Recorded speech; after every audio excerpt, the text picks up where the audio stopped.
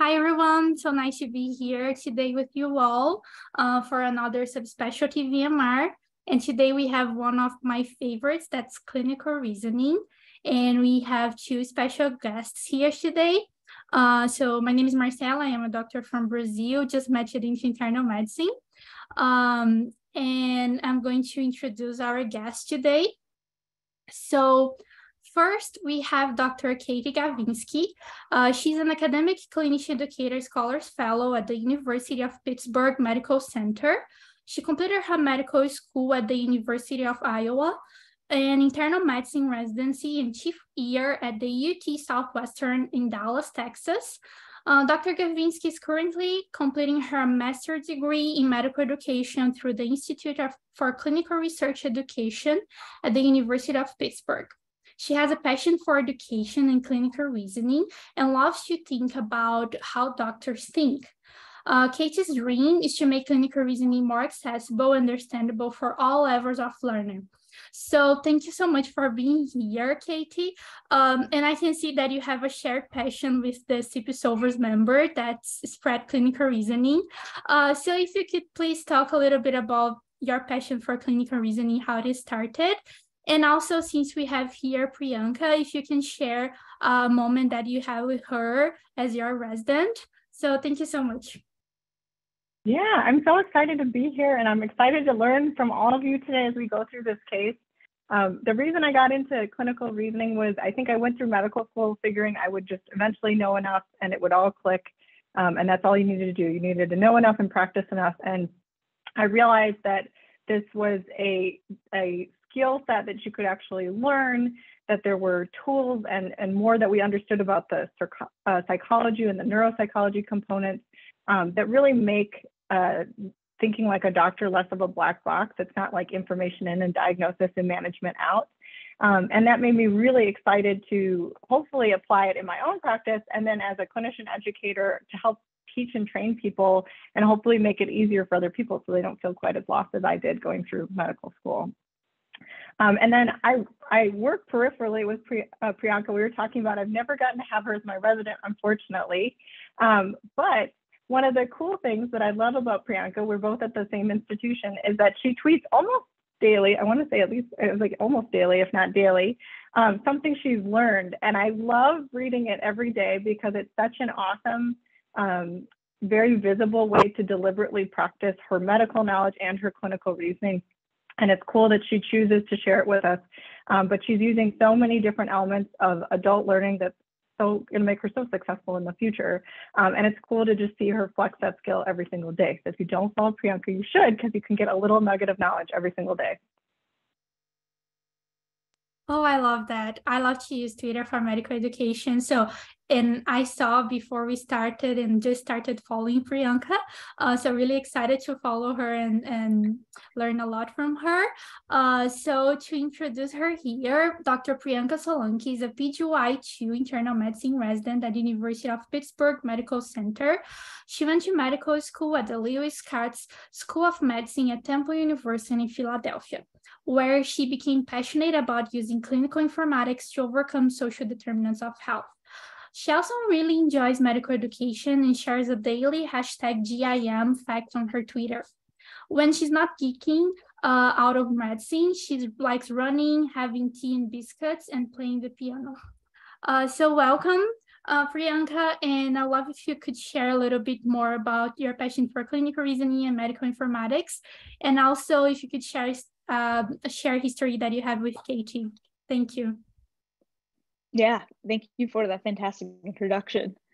Kind of similar to Katie, I became interested in clinical reasoning in medical school when I was actually on my internal medicine rotation, which was a rather difficult rotation for me. And I felt like I just didn't understand the diagnostic algorithms. And then when I kind of learned about what clinical reasoning was and I broke it down, patients started making a lot more sense to me. And my interest in clinical informatics also developed when I was in medical school.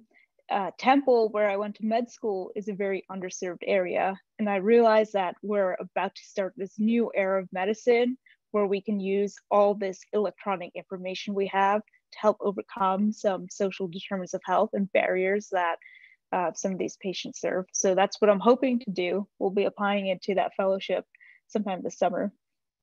And the story I want to share about Dr. Gavinski is actually a recent lecture I attended of hers.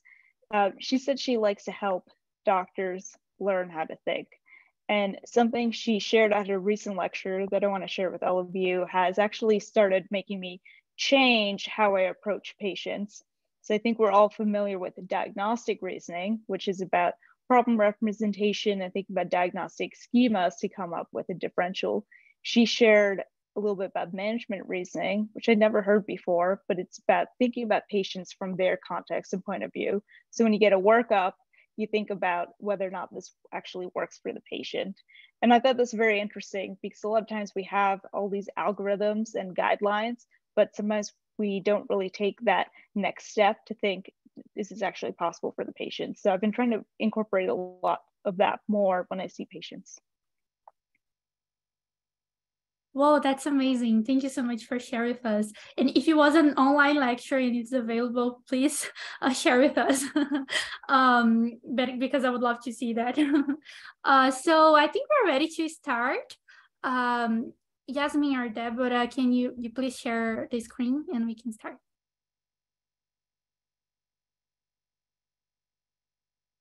Okay, so Priyanka, the mic is yours. All right.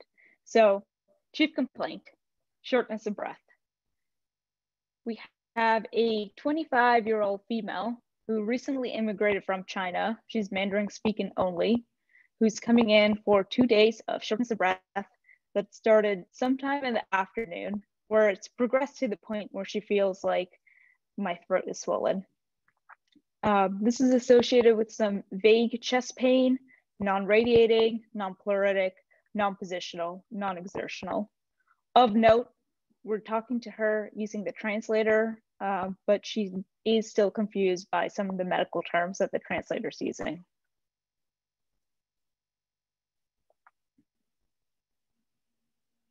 Okay, so Katie, what are your first thoughts?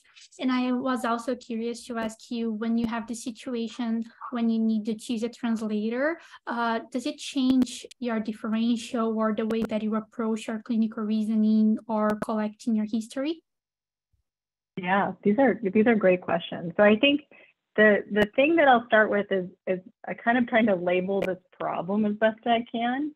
And that's one of those skill sets I learned, I think, as a medical student, especially as a resident, that really has served me well and made approaching any kind of case, even if I had no idea what's going on, a little bit easier. And so the things that I heard Priyanka say was acute, it's only been about 2 days, and progressive shortness of breath.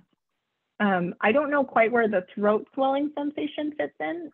Certainly there's some anatomical components of, if she actually had throat swelling, throat tightness that could cause you to feel short of breath. But when I first hear shortness of breath, I start thinking kind of in big buckets of whether this could be something cardiac in origin, if it could be pulmonary origin, or hematologic, thinking especially about malignancies. Right at this point, we don't have any more information, so I probably wouldn't go any broader than those big buckets for shortness of breath. And then I have this caveat in my head that she's given us some other information about throat swelling and chest pain that I don't really fully understand. And I, at this point, don't know if that's because that's as well as she can explain them, or if there's a barrier in the interpretation, and we're not quite getting the whole history. But I know at this point I just need more information. And so I'm not gonna close in on any particular diagnosis or get really excited about anything. I trained somewhere where we use a lot of interpretation services. And so I know how helpful it can be to have an amazing interpreter, and how difficult it can be when you don't have an interpreter, or sometimes when families trying to help you interpret, because you really want as clear of information from the patient as possible. And so if I feel like I'm not getting it, this is a time where I may have to go back multiple times. I might have to involve different interpreters, and I may even have to change how I ask my questions to use as clean and jargon-free language as possible. because I really want to make sure that the patient understands me and that I understand them and what they're expressing. And at this point, what I'm struggling with, which it sounds like maybe the team was struggling with, is this an interpretation issue, or the way that she's describing her symptoms is just maybe not something that I'm fully understanding at this point, and I need to ask more questions. Well, thank you so much for those teaching pearls. So Priyanka, please tell us more. Yeah. So the more you talk to her, she tells you that really the shortness of breath has just really progressed over the past 2 days. She's never felt like this before. Particularly last month, she had COVID and she just had some mild URI symptoms. She didn't take any antivirals, but she noted that she didn't have these current symptoms when she had COVID, which she's heard about you can have. She's denying any recent fevers, chills, sweats. She does have the occasional cough, but no sputum production, no leg swelling, orthopnea, P&D, no nausea, vomiting, diarrhea, no recent travel.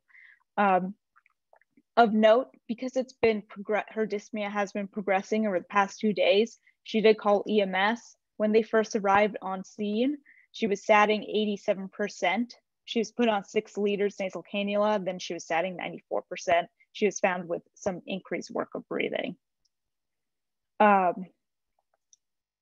For past medical history, when she was in China, she didn't really follow with any providers or any physicians. She had what she thought was a bug bite a few months ago that occasionally was draining pus, but it hasn't for a while. Surgical history, none. Family history, her mother had diabetes.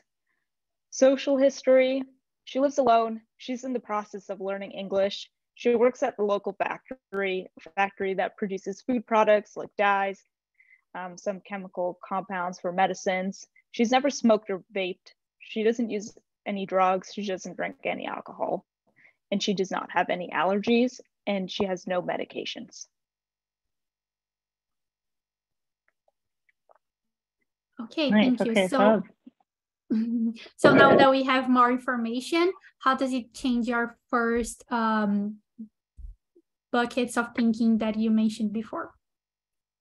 Yeah, so I think the most striking thing that I have now is that she's hypoxic. And I think sorry, there's a couple toddlers that are about to go to bed next door. The hypoxia to me is a big key clinical finding, and shortness of breath and hypoxia to me obviously have a different kind of constellation and collection of diagnoses that I'm going to start considering. It doesn't really sound like there was a lot of other symptoms surrounding this, and Priyanka did a really nice review of systems, kind of asking about some infectious symptoms, some kind of constitutional symptoms that she didn't have, and then some symptoms of just hypervolemia, which she also doesn't have either. So that hypoxia was the most striking. Really, the rest of her history is pretty bare. I do appreciate that I heard that she never smoked or vaped, because that was something, especially in a young person. I think, 10 years ago, we weren't necessarily asking about vaping, and now we see a lot of people with acute inhalational injuries from whatever it is that they're vaping. So I'm happy to hear that as kind of a pertinent negative. I don't know as much about the food factory and dyes, what kinds of maybe inhalational exposure she might have there. But I might put that in the back of my mind that that's something that I don't fully understand, what she's exposed to while she's working. And then the rest of it's nice because it kind of clears away that she was, I guess we're assuming, probably otherwise healthy, doesn't really have other exposures, is not exposed to any other medications. So those are things that kind of are offloaded in my brain, and we can focus on what's going on. I think certainly, in the acute sense, I'm a little bit worried about how hypoxic she was, and that she came in with these reports of increased work of breathing. I think, again, that shortness of breath and hypoxia are now pushing me down a more pulmonary pathway. And I'm kind of starting to think about different kinds of pulmonary and respiratory etiologies that would cause an acute onset hypoxia and increased work of breathing. I'd be very curious when we see her to visually just get a look at her and how hard she's working, and then very quickly get a set of vitals and make sure that she's currently stable, because it sounds like whatever's been going on has really rapidly progressed. I think that those are kind of my next big thoughts. Obviously, her pulmonary and cardiovascular exam, I think, are going to be hopefully useful. They might not tell me a lot. And then I'll be curious to get onto a few imaging and lab modalities, but I don't know if we want to pause there before I go any further. Yeah, Priyanka, please, the mic is yours. I'm actually curious, Katie. I want to ask you a question before I provide you the physical exam and vitals. I see a comment in the chat that says, I'm curious about what the throat sensation means. And someone like this patient who definitely with the interpreter that we're using had difficulty answering that question in different ways. What do you make of that? A comment that in English seems like it could be very concerning, but you don't know how much of that how much of it to take to face value. Yeah, I think that's really difficult. And this is someone I really wish I was in front of, because, you know, if I could hear that there was hoarseness, if I could see that they were having difficulty breathing, or like having, you know, a few word dyspnea. So after every couple words, they were taking a breath. If they had, you know, retraction of their skeletal muscles as they were breathing, I think all of that would help me maybe understand the throat issue as well.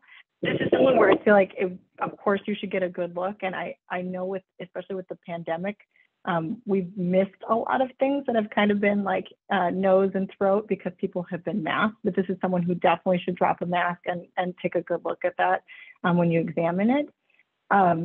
I think it's one of those things where I would take that piece of information and say, okay, I know that this could lead to like some very serious, very bad diagnoses, but I also don't fully understand it.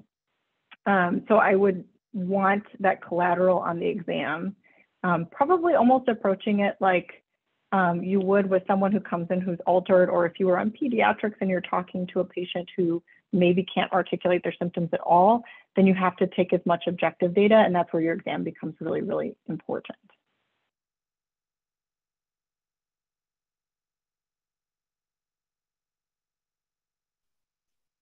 Thank you. That's helpful and perfect segue into me giving you the physical exam. So when you see her in the emergency department for her vitals, she's afebrile. Her blood pressure is 160/75, heart rate 131. She's now statting 99% on 4 liters, respiratory rate 18, BMI 25. General, she's in very mild distress, hint, normocephalic, atraumatic, oropharynx, no signs of erythema, cardiovascular exam, tachycardic, no murmurs, respiratory, diffuse and expiratory wheezing, some increased work of breathing, but no note of accessory muscles. And she does have to catch her breath after several sentences, to the point where you don't notice it's extremely abnormal. Abdomen, soft, non-tender, non-distended, normal active bowel sounds. MSK, normal range of motion, no swelling noted anywhere. Skin, there's a 2x2 centimeter lesion over the left scapula. That's very consistent with the scab. Neuro, cranial nerves 2 through 12 intact, no focal deficits. Psych, pleasant mood and affect. And then some initial labs we have in the emergency department. White count, 13.6, hemoglobin, 16.6, hematocrit, 48.8, platelets, 334. Sodium, 141, potassium, 3.8, chloride, 105, bicarb, 24, BUN, 13, creatinine, 1.1, glucose, 83, and just some initial diagnostics we have. We have an EKG that just demonstrates sinus tach with right ventricular hypertrophy, and a chest x-ray that shows diffuse mild bilateral interstitial opacities and no focal consolidation.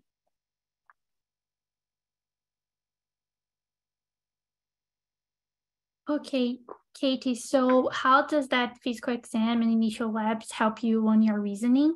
And also, what would be your next steps on the evaluation of the patient?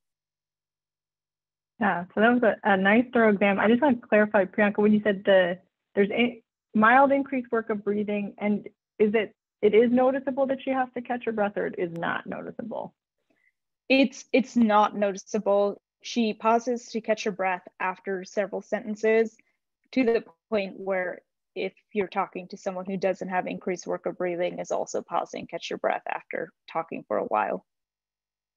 Okay, so not super, that part was not super impressive. I think, one of the skill sets I learned as a medical student, and I think especially as an intern, that I practice as people go through, and you're either taking a history or you're having to write your HMP up, is really trying to pull out those key clinical findings. So what is abnormal and what is normal but maybe shouldn't be, or what is discordant with what's going on. And so the things that I heard Priyanka say that I'm more concerned about, she's hypertensive, she was tachycardic, she was potentially mildly tachypneic. The 18 is not super impressive, but obviously is faster than maybe an average of 12. She was definitely hypoxic again on her exam. And then she gave us a great HENT exam where we saw that the oropharynx looked, normal as far as we could tell.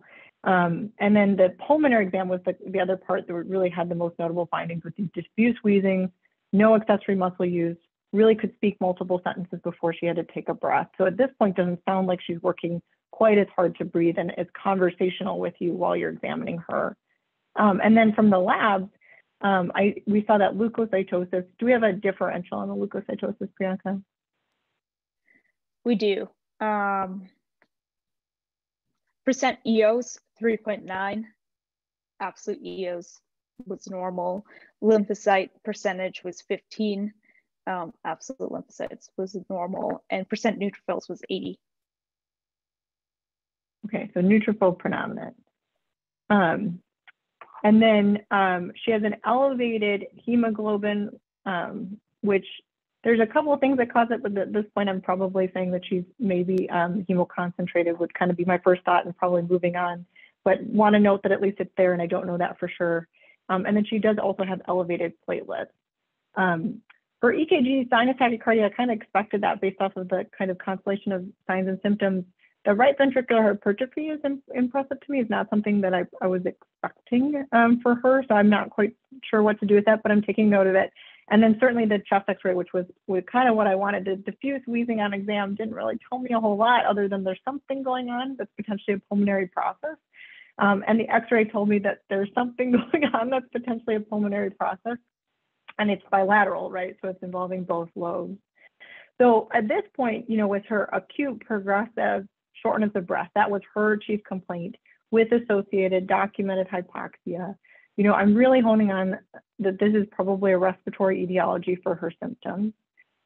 She has associated leukocytosis and sinus tachycardia. And so she's in the ED mind frame, and this is acute and progressive. One of the first things that I know as on my differential that I have to rule out is, does she have a pulmonary embolism? And so that's something that either I'm going to order, I'm hoping my ED colleagues will have already ordered by the time I saw her.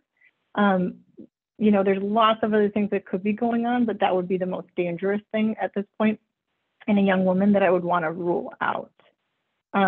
Wouldn't usually typically present with bilateral infiltrates, not necessarily present with bilateral wheezing, but the tachycardia and the hypoxia would be concerning enough for me. After that, though, I'm hoping we'll get a CTA to rule that out. That'll also probably give us a decent look at her parenchyma, to tell us a little bit more about what these interstitial opacities are. At this point, I'm not quite sure what's causing such an acute decline without other really associated symptoms. So I'd be looking for that CT to give me, the PE, no PE, but then also some information on the parenchyma, whether there's maybe some effusions or volume that we didn't pick up on the rest of her exam. And then if it has a particular pattern that would fit with any sort of, lung injury, either an inhalational injury, because she does have this interesting occupational exposure that I don't understand. or, infectious etiology, because she certainly does have a neutrophil predominant leukocytosis. And in this day and age, I'm sure she's been swabbed for COVID, so I also want to know her COVID status. That's something that I now actually take for granted we most often have. And I love that there's a couple comments in the chat about how she had COVID and that puts her at risk for hypercoagulable state. That's something that we certainly know but don't fully understand. So I love that comment. And then, atypical pneumonia versus underlying ILD. So, I like both of those thoughts on the differential. The interesting thing is both atypical pneumonia and underlying interstitial lung disease, I'd expect to have more of a subacute to chronic presentation. I wouldn't expect it this acute. But, we also understand our history was maybe a little bit limited. Maybe we're missing some information. But again, I think getting that look at the parenchyma on the CT scan will give us a lot more that unfortunately our excellent exam and our chest X-ray just couldn't tell us about. Well, thank you so much. Priyanka, we are all curious to know more, please.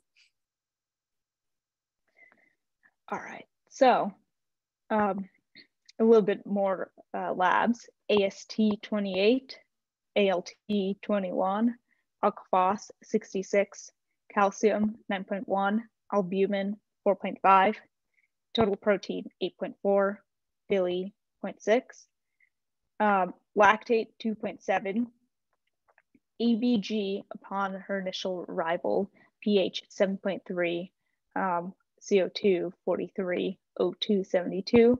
She was COVID negative, troponin negative, D-dimer negative, BNP negative.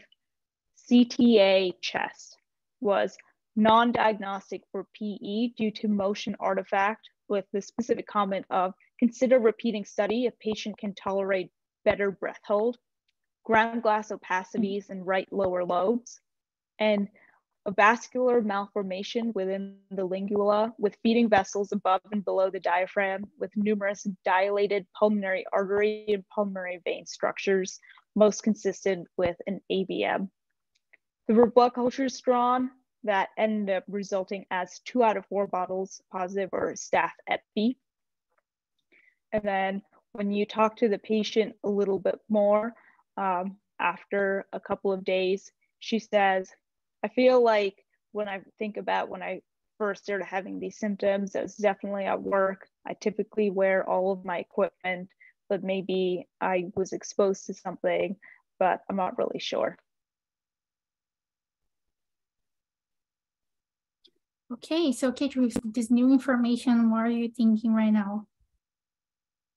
Yeah, I think that was a lot of great information. I think, the ABG confirms what we know is that she's hypoxic. Now we can say she's hypoxemic, right? Because we have an ABG.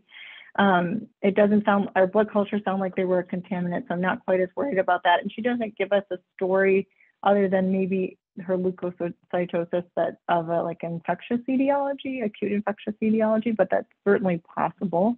But less likely that staph epi is, I think, a true bug and rather probably a contaminant, even if it's 2 out of 4.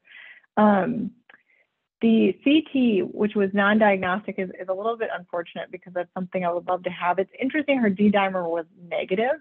And you think a lot about pre and post-test probabilities. I think in my head, given her recent COVID and her constellation of signs and symptoms, my pre-test probability is still moderate, even with a negative D-dimer. And so in that case, I don't know that I could use it to rule out the need for a repeat CT. And she does have parenchymal findings, so I think I'd have in the back of my head that I might still want to repeat a CT scan at some point in time. It's interesting that she's got these AVMs on her an exam, and I don't fully have an explanation or can't really tie how that would be causing her symptoms acutely right now, because it sounds like they've potentially been there chronically. And then this exposure at work is interesting, because I think that was one of the things I was questioning from the beginning was, what's happening? What kind of protective equipment do they have to wear? Is it being worn appropriately? Is it the right equipment? And just kind of what, even with processing food, there's a lot of dust and particulate that you can be exposed to. And it sounds like maybe she's making some sort of connection. I used to think as a medical student that asking the patient what they thought was going on was cheating, and that you should, as a doctor, be able to figure out exactly what's going on. And I now appreciate that every time I ask that question, I never regret it. People end up giving you history. They end up giving you bits of information and how they piece the puzzle together in their mind. That's always useful. And at the absolute worst, they tell you what they're worried about, and you can actually address that. And so this might be an opportunity to follow up and say, what do you wear at work? What are you exposed to? You know, is there someone I could call at work to understand a little bit more about your occupational health exposures? Because it might help you in this case take better care of this patient. This is a point in time too where I might be talking to my pulmonary colleagues and saying, you know, I'm guessing at this point she's still hypoxic after we've gotten these tests back. We don't have a clear understanding of exactly what's going on, but I'm worried at this point about maybe an inhalational injury of some kind. And I'd like to know more about that. There's lots of great differentials that people are throwing into the chat about what ground glass opacities can be, which is that it's very broad. It can represent almost anything. And so I've got someone's got a good water, pus, cells, blood, or protein. So I think at this point we still don't know exactly what's going on. And I would need a little bit additional help, also maybe teasing out, do I go for the CTA and repeat a contrasted study to really confirm that she doesn't have a PE, which is less likely but not completely unlikely? Or should I get something like a non-contrasted CT, which is going to give me a better look at her parenchyma and maybe understand a little bit more about one of my concerns, which is that she has some sort of inhalational exposure that could be causing her signs and symptoms. The rest of the labs that I got from you really were unremarkable for there really being, I think, like other organ involvement. I think the one thing that is still kind of percolating in the back of my mind is that she had this RVH on her EKG. And I don't know if that could all just be explained by the AVM, or if there's some other process that was more chronic than the acute process that she's presenting with right now. So if this was something chronic and she had a precipitous drop off, or if these are two kind of unrelated things. Well, thank you so much. I really love the teaching point about asking the patient about their thoughts about their disease and how it can be helpful. So Priyanka, please tell us more. So one of the thoughts that we also had as a team was whether or not we should repeat the CTA right when we got those initial findings. And we thought it was interesting that we had the comment of consider repeating study if patient can tolerate better breath hold, which made us realize that while she was getting the scan, she probably didn't understand, please hold your breath. And I think it would have been difficult for the radiology techs down there to go ahead and get a translator to talk to her. So how, when you have such a barrier like that, and you know you have such an important diagnostic testing, how do you get patients to basically cooperate with the exam? Yeah, so this is where you absolutely have to have an interpreter. I mean, anyone who's you're not speaking the same primary language, you're not certified to interpret, you know, you really should have an interpreter there. Best case scenario, in person. You know, oftentimes we now even have video technology where someone can be conferenced in by video or audio. I know a lot of institutions have mobile phones that you can either like cart into the room, or an actual app on your phone where you can have a interpreter with you. But this is where it's so important that you absolutely need to be speaking the same language as your patient, and that there's this huge opportunity for error. And I'm glad you pointed that out. I think my other thought was, is it too hard for her to take that breath, which it didn't sound like when you presented her exam, or was it that she didn't understand what she needed to do? And so ideally, you'd actually have the interpreter, you know, on the phone, maybe giving instructions through the radiology text in the CT room. Worst case scenario, you maybe have someone, you know, interpret with you in the exam room, explain to her what they're going to ask her to do, and then remind the text that they're going to need to demonstrate, you know, exactly when they want what they want.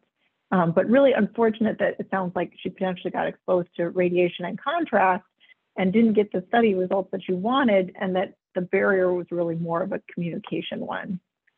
And so I think it just goes back to that importance of you really need to be communicating to the patient in whatever their language preference is, and what they feel they can best understand and best communicate you with.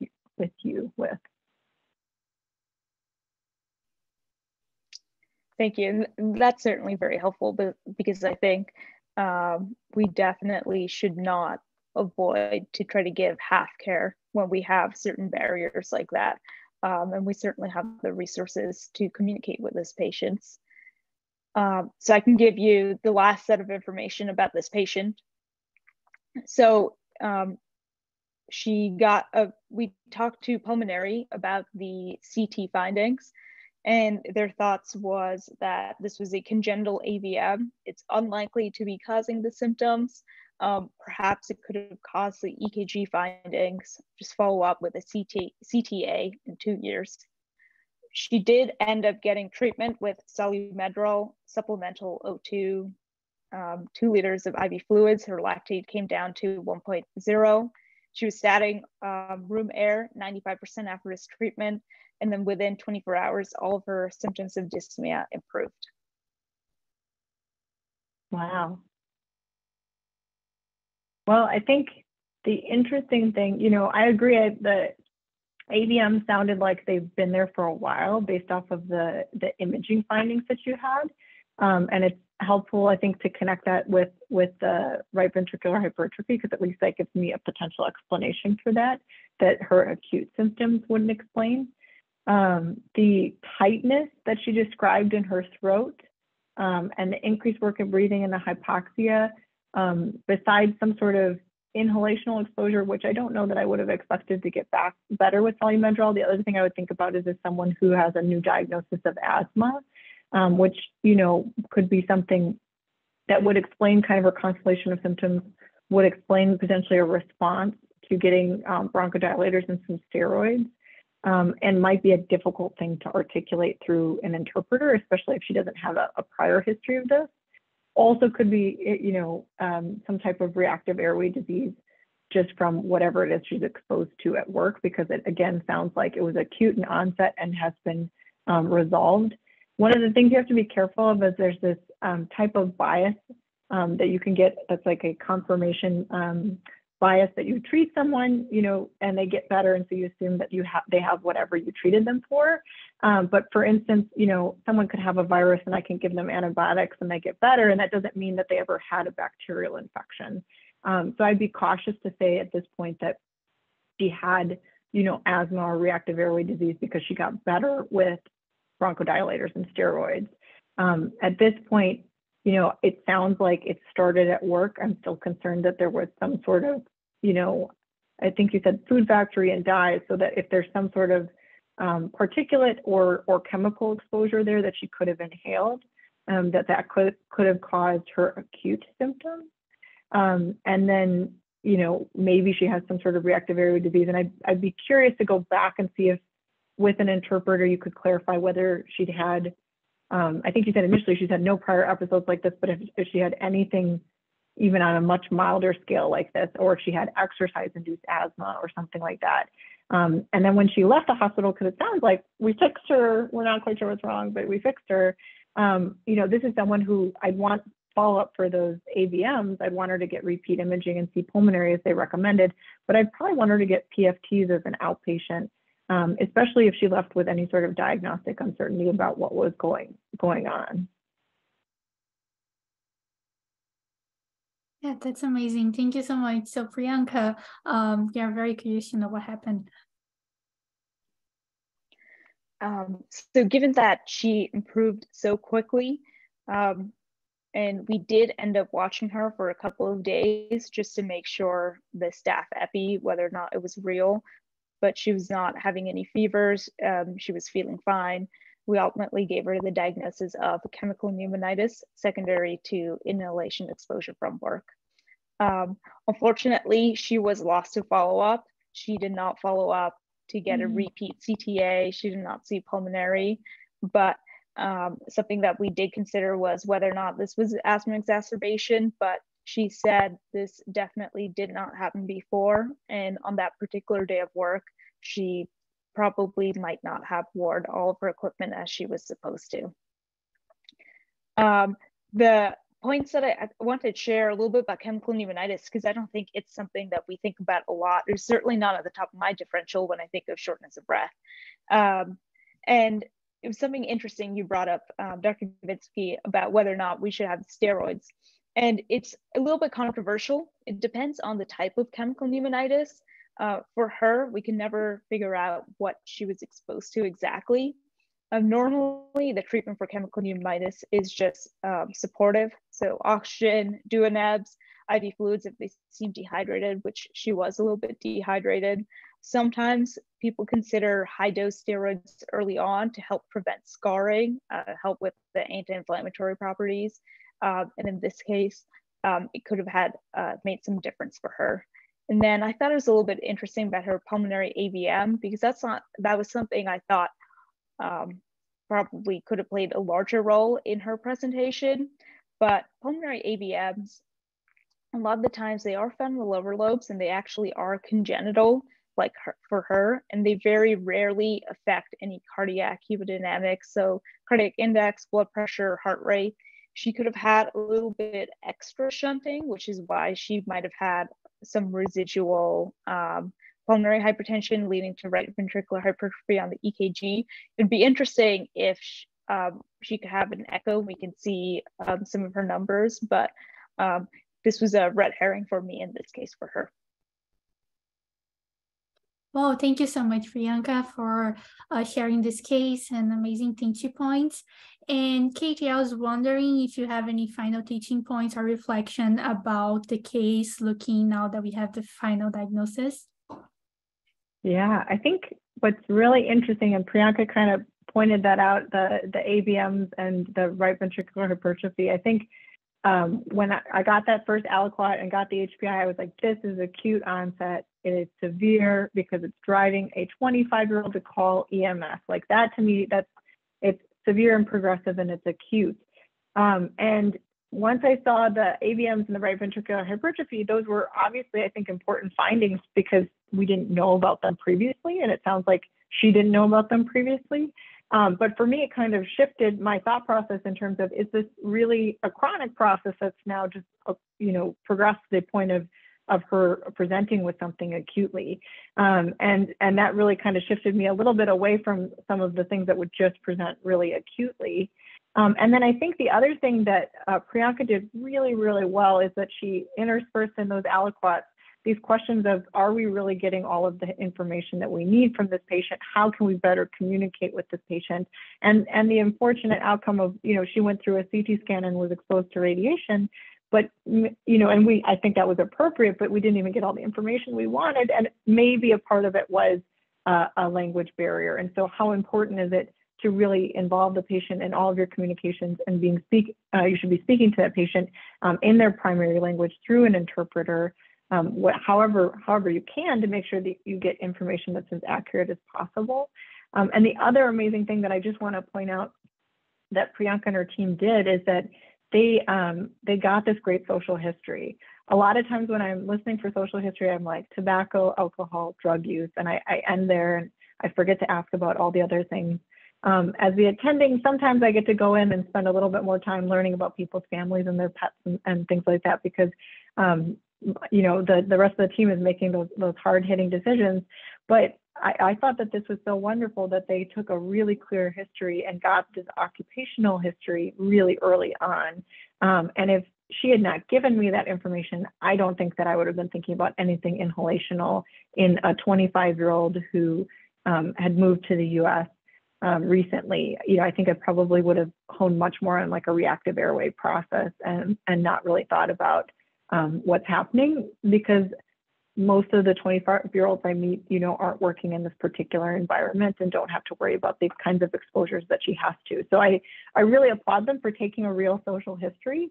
Gurpreet Dhaliwal, who writes a lot about clinical reasoning, talks about how important the social history is, and it's far above and beyond just asking about alcohol, drugs, and tobacco. And so I think that that was an amazing piece of information that made a big difference in this patient's case. And I hope at some point that she is able to follow up, and would love to see what her follow-up CT and echo look like. And hopefully that she doesn't have any more episodes like this and has the appropriate protective equipment to be working wherever she is working.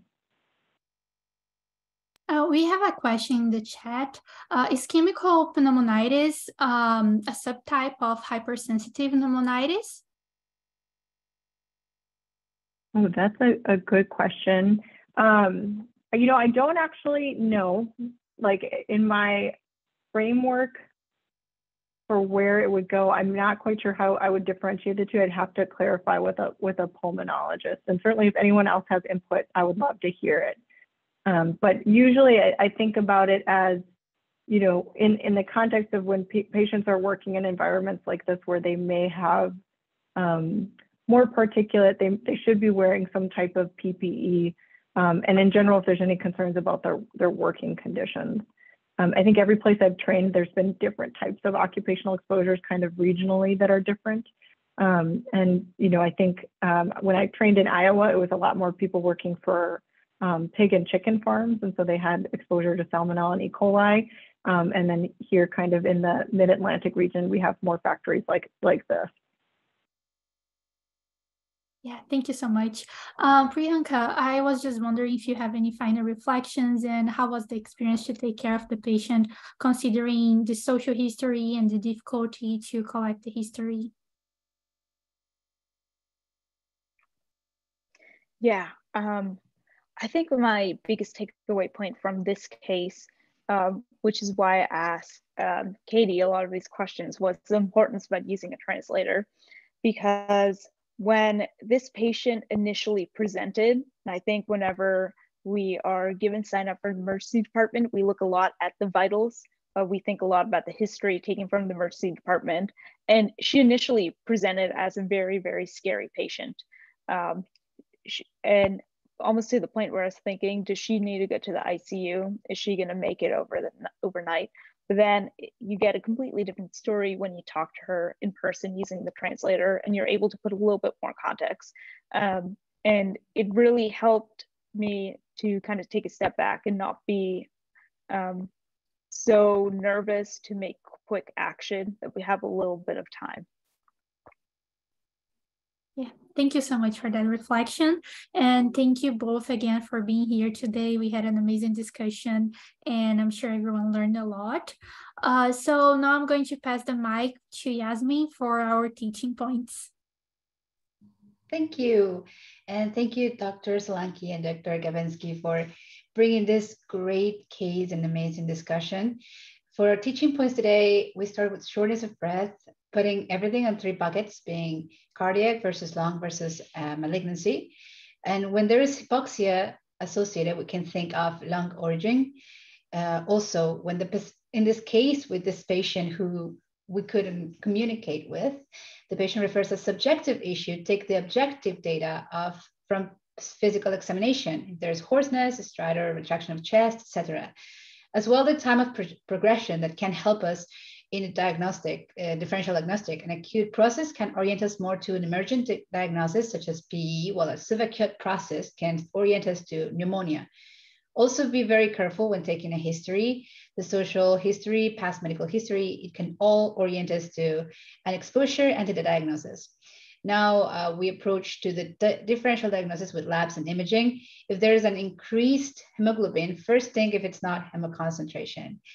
And when there's leukocytosis and tachycardia, you can think of an acute and progressive issues. So first rule out the most emergent things, which could be PE. Look for patterns in the lung imaging. If there's infectious, infiltrative, interstitial etiology, ground glass opacities can be edema, pus, cells, blood, and protein. And when we saw the RVH, Dr. Gavinski tells us that could this be due to an AVM, or this is an acute or chronic issue that could take us away from the diagnosis. So we could need to repeat the imaging to determine it. And another little pearl that we had is that most AVMs are detected as an incidental finding, with the exception of congenital AVMs. Now, this discussion was very interesting because we found out the importance of having an interpreter or a translator when having a patient whose first language is not English. We have always to look for occupational environmental exposure, and asking the patient about their perspective of the geology can help us, as well as reformulate questions to establish good rapport with patients through the translator can be a little bit difficult. So we can also consider if there is something lost in translation and may require to change the questions or try to reformulate them. Now, for patients whose first language is not always, first language is not English, always have this interpreter to explain the medical processes to our patients so they are not scared of what is going to happen to them. And again, the steroids treatment can be controversial depending on the type of pneumonitis, so first confirmed exposure. Unfortunately, this patient was lost on follow-up, so Dr. Solanki told us that she couldn't know, but always take this into consideration. And these are all the great teaching points from today. Thank you, Dr. Solanki. Thank you, Dr. Gavinski. And thank you for all the pearls in the chat. Go back to you, Marce. Thank you all so much for being here. We had an amazing discussion and teaching points. So we hope to see you soon. Bye. Thanks for having us. Thank you.